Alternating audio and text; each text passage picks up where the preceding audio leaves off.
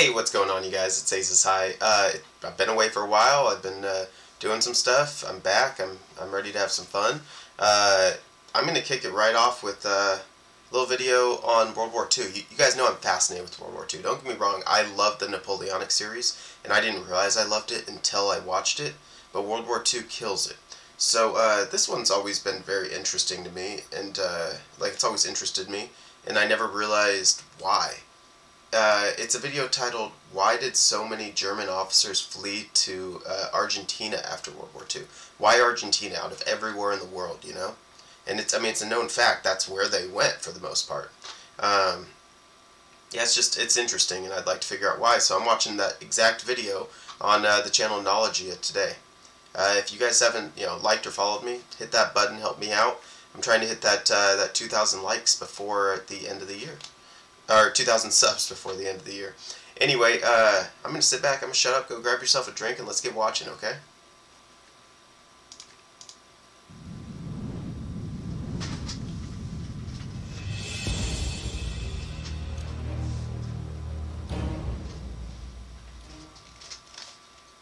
After World War II, thousands of German officers and wartime collaborators who supported the regime from France, Croatia, and other parts of Europe were looking for a new home. Many of them knew that they might be trialed and judged for their crimes and actions. Their goal was to flee, preferably as far away from the Nuremberg trials as possible. Now, the question is not about the reason of their running, which is obvious, but why did so many of them choose Argentina as their new home? Power in numbers, I guess. When the Allies raised their flags in Berlin, and when the German Instrument of Surrender was signed on the eve of May 8, 1945, one thing was clear for these criminals and collaborators. Germany, and even the whole European continent, wasn't a safe place for them to stay or hide. Even if the entire regime collapsed and the war was over in Europe, that didn't mean the entire network that they had garnered had collapsed. Former admirers were still there. It's not like World War II ended in one day in 1945 and suddenly everyone realized how horrible the regime had been. Even after their defeat, there were many powerful men in Europe who had favored the cause and continued to do so. Just as an example, Spain was a neutral country, but was a friendly state and supporter of Germany. Spain was ruled by Francisco Franco and had been a tired and neutral country because of its civil war. For some time, many fugitives would find themselves in a safe spot here, but will use Spain as a bridgehead to other destinations. Also, some Swiss important leaders had been outspoken in their support of Germany. These men were in a position to help out. Even the Catholic Church was helpful for some of these fugitives. Several high-ranking church officials actively aided in their escape. There was a window of time to escape justice and possible trials. Those who wanted to flee had to consider their options in a short period of time in order to hide elsewhere and adopt new identities. Across the ocean, in Argentina, President Juan Domingo Perón was more than ready to welcome those former Axis members with open arms. President Perón was an admirer of the German ideology of that time. He helped numerous war criminals to flee with the support of his own diplomats and intelligence agents deployed in Europe. See, now that makes a lot of sense. If he's such a big supporter, why not go there? Antarctica. Argentina is so freaking far away. I mean, it's across an ocean. It's if you go directly across to North America and down, it's 2 continents. If you sail across, it's 1. But basically, my point is, it's practically halfway around the world. Argentines supported ways for their transit through passages from Italy and Spain to Buenos Aires. During World War II, Argentina clearly favored the Axis because of its president and probably because of close cultural ties with Germany, Italy, and Spain. Argentina was a former Spanish colony, and they achieved independence at the beginning of the 19th century. Through decades-long migrations of Italians and Germans created strong ties to these European countries. Argentina was a pro-Italian and pro-Germany country, and this was due to the fact that most Argentines were of Spanish, Italian, or German descent. Really? There were that many Germans down there? Sympathy, and the two countries created special links between each other. In Argentina were many German spies, and also Argentine officers and diplomats held important positions in Europe. Perón's government admired some totalitarian behaviors and tried to lead his country more in the direction of large military parades and militarization. Many important and influential Argentines, as wealthy businessmen or members of the government, were openly supportive of the Axis cause. Even the president, Juan Domingo Perón himself, had served as an adjunct officer in the Italian army in the late 1930s. Really? Thus, there were special bonds between Germany, Italy, and Argentina. That's just something I never knew. Even in this situation, Argentina would eventually declare war on the Axis powers within just a month before the war ended. But some Argentine agents worked to help defeated German officers to escape after the war. There was a financial reason for Argentina to accept these men. Some wealthy Germans and Argentine businessmen of German descent were willing to pay the way for escaping runners. In 1945, as the Allies were cleaning the last remnants of the Axis, for many it became clear that the next great conflict would come between the capitalist USA and the communist USSR. Yeah. Some people, including Perón and some of his advisors, predicted that a new world conflict would break out soon between the Allies and the communists. You know, it's really interesting. Growing up with my parents' generation, you have the thing called the Red Scare. You know, I mean, it happened all over the world, but I know more so about America, and it was pretty heavy in America, where these kids were taught in school communism is the worst thing in the world, and basically everybody that we didn't like was a communist. You know, if you said something bad, you're a communist, and people lost the meaning of what communism was, and it's an interesting thing. I mean, if you look up true communism, first off, true communism will never happen due to human error, but true communism is kind of awesome. It really is. How you know, everybody's equal. I mean, just there's a lot of really cool parts to it.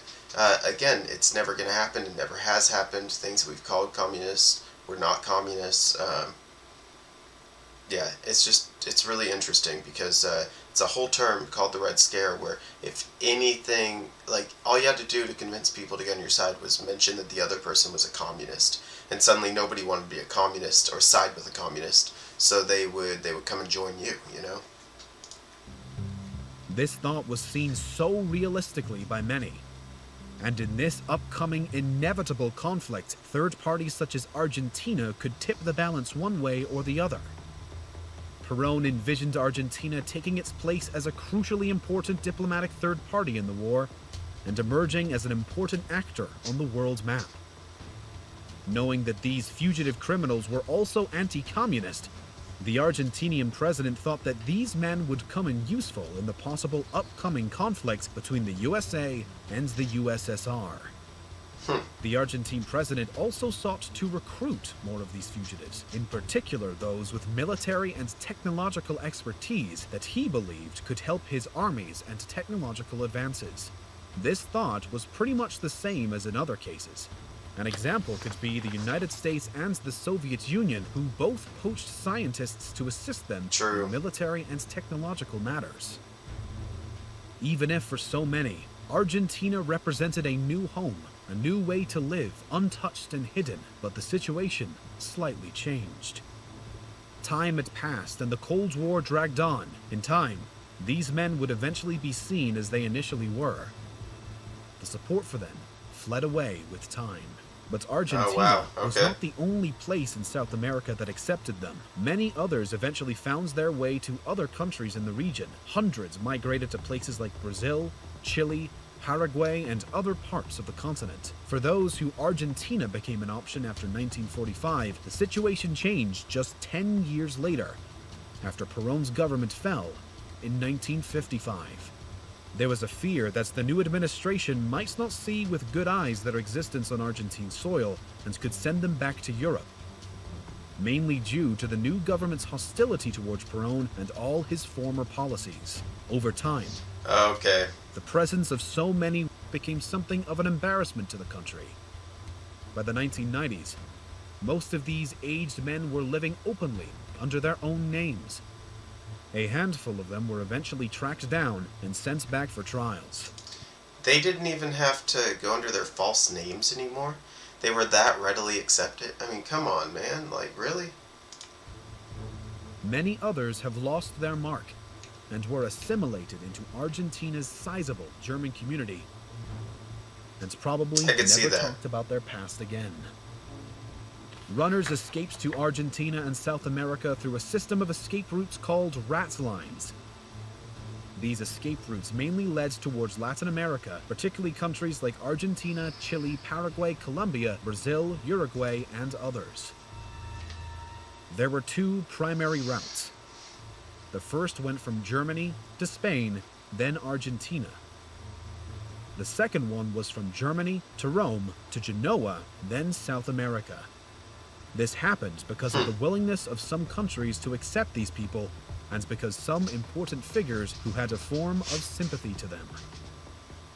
But there is also another big reason for their escape to Argentina: geography. Looking at the map of 1945, we can see that Europe was obviously not a good place to hide. Yeah. Even if some of these people found themselves in countries like Portugal, Spain, or Switzerland. So yeah, I guess Switzerland or whatever up in the mountains, but I guess Argentina, it's got, what, a whole mountain line along the western edge, doesn't it? Wait, isn't Chile over here or something? And then there's a mountain range right next to it.